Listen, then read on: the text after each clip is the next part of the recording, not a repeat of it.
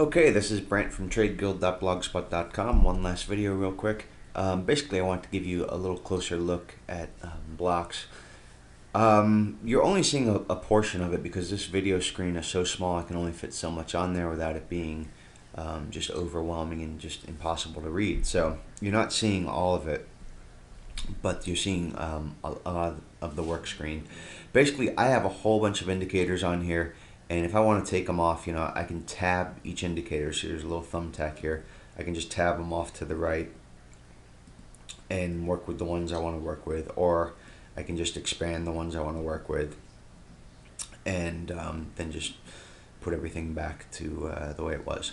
So I'm going to show you a couple of these indicators that I have on. Now there's hundreds of indicators, and the coolest thing about it for me is that you can plot fundamentals and you can put them on a chart, and that's about the only way I can understand fundamentals or make any sense out of them or make them useful. So in the top window I have price history. So here's price history. I've also got a backscanner condition attached to it. Basically that's a buy and a sell condition there, buy, sell. I'm not going to get into that right now. And then the next thing I have on the screen is the rank. Okay, so what it is basically doing is ranking BPG, this one stock that I'm looking at right now, versus its industry, its industry group, and it's saying what percentile rank is it in, and it's in the top 1 or 2% over here. It's up near 100. So for instance, let's take a look at JDO. JDO ranks near the top. MGRM, let's see where they come in. Down in the bottom 40. PRW is up in around the top 30%. So you can kind of just have a quick look at where your stock is in its industry group. You can find maybe the stronger stocks and groups or the weakest, and you can scan for all these. Basically, I can use the back scanner and a scan only function and find all the stocks that meet my requirements. So I'm going to tab this off to the side. One of the other kind of cool things I have, you can tab browsers. You can actually trade if you're with TD Ameritrade, and I believe one other company. You can actually, they have something called trade sliders. I don't have it active because I don't have TD Ameritrade, but basically you can trade right off the chart. You don't even have to go anywhere else. You can just trade right off the chart. It syncs right up with them. But you can also sync up all kinds of browsers. I think, I'm not sure, but I think hundreds of different browsers they have. If you want earnings, or if you want analyst estimates or whatever. I have a basic one here, Google Finance. So whenever I change the symbol, it automatically will pull up Google Finance for that symbol. So here's PRW. I go back to my bar chart, maybe I change it to BPG. I go to my Google Finance browser, it changes it to BPG for me. So basically, it can do that with all the browsers, as many browsers as you want to hook up, and you can tab your browsers just like you tab your indicators. So that's really cool. Let me equalize all these panes, and I'm going to show you the next one is percent of shares held by institutions. So this is really a cool indicator to have as far as plotting fundamentals, because fundamentals in the traditional sense are very static. You have a number. Unless you keep track of that number and where it's been in the past, you don't really know where it is compared to where it's been. So right now it's very easy for me to see. I can look at percent of shares held by institutions. I can see back here in October, November, December, it was up in, or actually September, October is up around 35% shares held by institutions. Now it's somewhere down around 10 or so. So that's a really a neat tool to have. One of the things I want to show you, a couple stocks that have some interesting ratios. Look at JDO. It went from about, maybe 2% in March up to 9%. Very nice. PRW is another one I want to show you. This is one of the reasons I was considering maybe letting go of some of this. The institutional holdings dropped a little bit, actually quite a bit, almost by half or so. But that's not completely representative of all institutional buying, because not all people are required to report. Hedge funds have different requirements.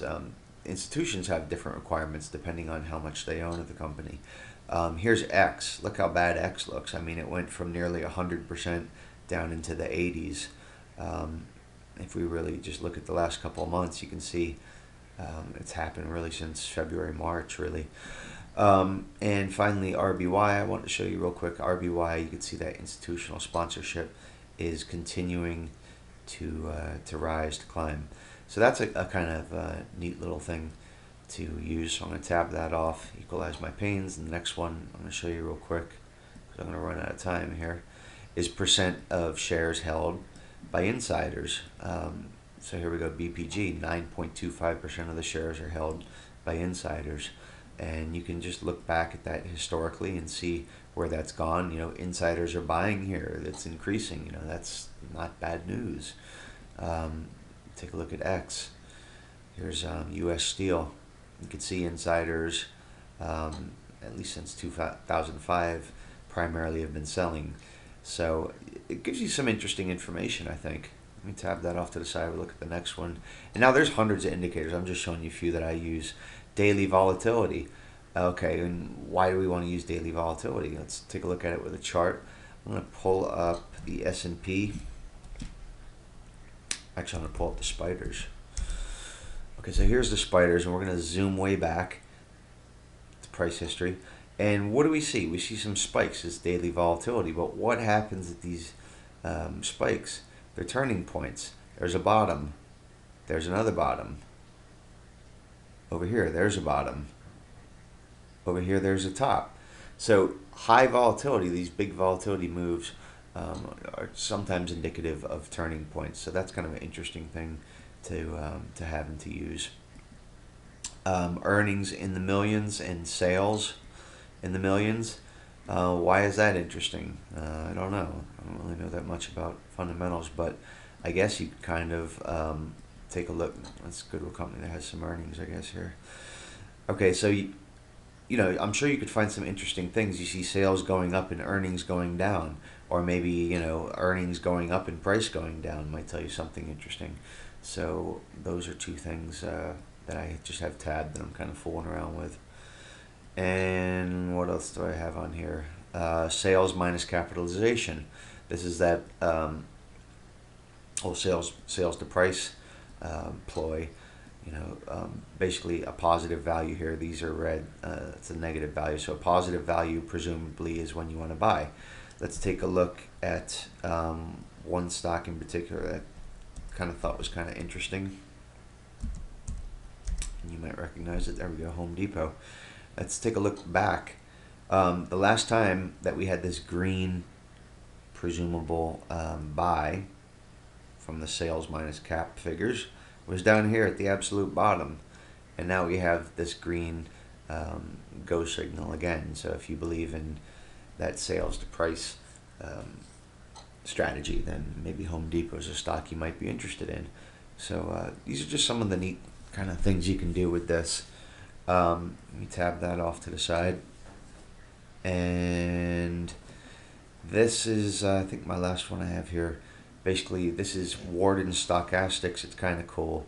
You can set your own levels of overbought, oversold, where you want them to be for each particular stock. So you might find, okay, you know, when the stock dipped down here and it reversed, you know, this was not the oversold part. This was over here. So I might want to just pull this down. Actually, it didn't really matter there, but so that's just another interesting indicator. But there's a lot of really cool things on Blocks. I'm going to put up a link so you can download it and start checking it out a little bit. And also Telechart. I use both in conjunction. My Blocks links right up with my Telechart. So I change a symbol in Telechart. Everything changes in Blocks, including all the browsers for Google or Yahoo Finance or whatever. And I'd appreciate if you sign up. We're an affiliate at Trade Guild. Just mention our affiliate number A335, or just tell them you heard about them through Trade Guild. We'd appreciate that. Thanks. Check out the site at tradeguild.blogspot.com.